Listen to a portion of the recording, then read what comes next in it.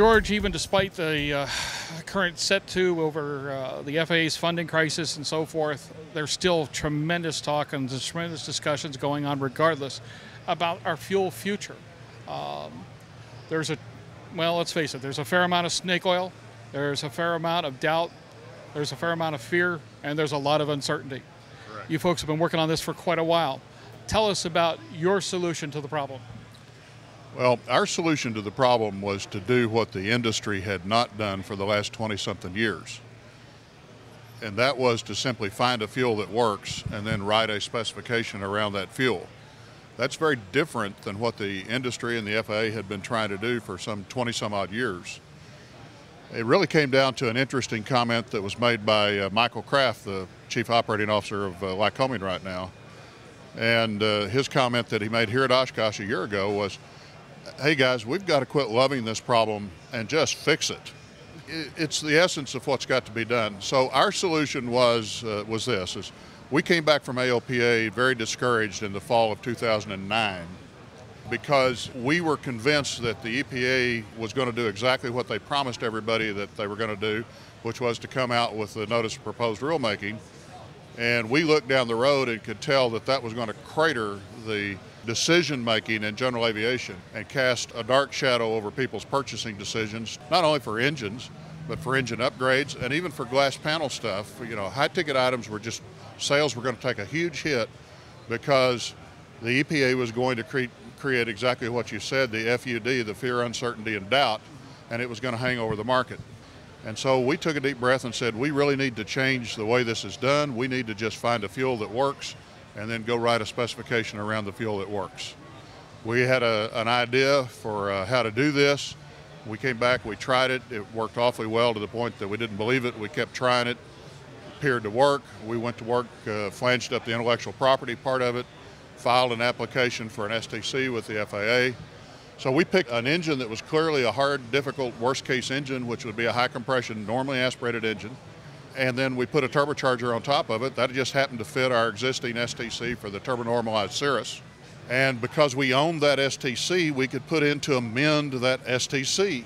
Well, it was a great game plan, except it got frustrated by some people that got assigned to the project in the FAA, and it continued to get frustrated for 16 months. To her everlasting credit, Dorinda Baker in March of this year agreed to relook at the problem, and after she did, she reshuffled the deck. She ordered that the first restart meeting on the certification effort take place in her conference room at 800 Independence Avenue in Washington. And I've got to tell you, that was like a breath of fresh air. All of the obstructions that had previously existed literally disappeared that day. And we've been making awfully good progress since then. And frankly, neither I nor, so far as I know, any of the FAA people working the project see any showstoppers at this point. We've got a set of push-ups we need to do. So we're headed down that path as fast as we can pedal.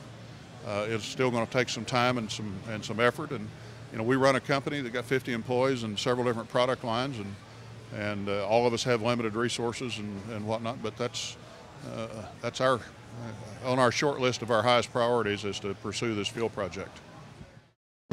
Welcome to the Aero-News Network, the aviation world's most comprehensive news and information resource. Real-time 24/7 online audio and video programming, where aviation has been getting updated for over a decade. Distributing over 11,000 stories, features, audio, and video programs every year. Only ANN covers aviation and aerospace with this much depth, insight, and expertise. Check us out on the web at aero-news.net. Should you see success with the FAA from the standpoint of an approval, how can you put together the obvious next step, getting it into production, getting it distributed? That's got to be a bear and a half. Well, in theory it is, but in practice it shouldn't be. And here's why. We don't want to be in the fuel business at all. Smart man. Yeah, I mean, it's just that simple. We don't want to be in the fuel business. What we want is for there to be a visible solution that's workable. And by workable, it means it has to work in the airplane and it has to work in the pocketbook. And there's been a loss of focus on the pocketbook side of this. At this point in time, personally, I have no doubt that the fuel is workable technically. And I have, frankly, no doubt that this fuel is workable economically. And it's got to end up being a fuel that's priced somewhere close to existing 100 low lead. All of the components that are in the G100UL fuel are components that are readily available in large quantities, and it's made in such volumes that if you take up the necessary quantities to support the entire general aviation piston fleet on an annual basis, it won't disrupt the market stream or the existing supply chain on those items that are out there. And one of the great beauties of this is that right now there's only 7 to 9 places in the United States that make 100 low lead. And that's largely because there's only 7 to 9 places that still have the old lead handling equipment in place, or that have replaced it in modern times when it got old, so that they're still capable of making 100 low lead. But the beauty of this fuel is, as an example I like to use, is Ada, Oklahoma's off in the boondocks in southeastern Oklahoma. It's a lovely place to raise a family, by the way. But within 42 miles of Ada, Oklahoma, there are 2 refineries. There's one at Wynnewood, which is 28 miles away or something, and one at Ardmore, a total refinery that's 42 miles away. Either one of those refineries, those small, medium-sized refineries, can make G100UL. They could make it next month if they wanted to. So the point is that there are lots of places that can make it. That tends to reduce the transportation costs because, for example, right now the fuel in our little town in Ada, Oklahoma comes from places like Borger, Texas, which is a long ways away, or Kansas, which is a long ways away, or Houston, which is further away. And so those last mile transportation costs are expensive on these fuels, and having the fuel made in more places gives us more price competition and less transportation costs on the fuel. Avidyne is the brand of choice for pilots who want innovative, easy-to-use avionics. And the new IFD 540 GPS Navcom sets a new standard for simplicity in communication and LPV navigation. As a slide-in replacement for existing 530 series navigators, and with a highly intuitive touchscreen control, the IFD 540 makes it much easier to access the information you want when you want it, reducing head-down time and making flying more enjoyable. Finally, you have a choice, and the choice is easy. Avidyne. Do we have a reasonable estimate at this point of how this is going to cost out in the end run? Yeah, I am willing to say that every number I've seen says that this fuel is going to cost about what 100 low lead costs. It'll be close to it. Everybody immediately wants to know what the word close means. And my concept of close is on the neighborhood of 5 to 10% close. That's what I think it looks like. I think those numbers are supportable by research.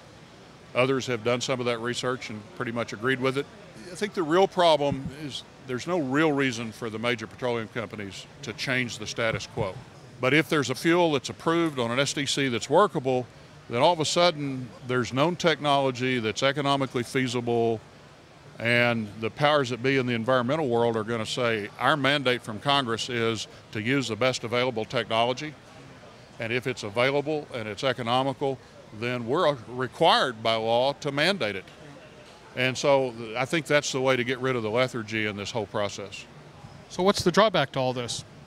I don't know what any of the drawbacks are, but what I do know is that there's some real positive benefits because, as everybody knows, when we got the lead out of car engines, we started going, 100,000 miles on a change of spark plugs instead of 7,000 miles or 15,000 miles. Getting the lead out of the engines will do a lot for the engines in terms of maintenance costs with the engine. So there's some real positive payback for having an unleaded fuel to work in the engines. One other positive payback, and that is that it opens up some simplified engine control algorithms, because without the lead you can use the traditional oxygen sensors in the exhaust system that cannot presently be used. So technologically it's an advance that we need. It's good for the engine. It's probably good for future improvements in engine control systems, and it's time we do it. George, I know you folks have put some great work into all this. My own exposure to you folks from the standpoint of my ownership of my G3 Turbo has been an outstanding experience. If your prognostications about your fuel project meet what you've done so far and what I've been able to prove for myself, you'll have a winner, and we look forward to seeing it. Thank you, sir. Appreciate it.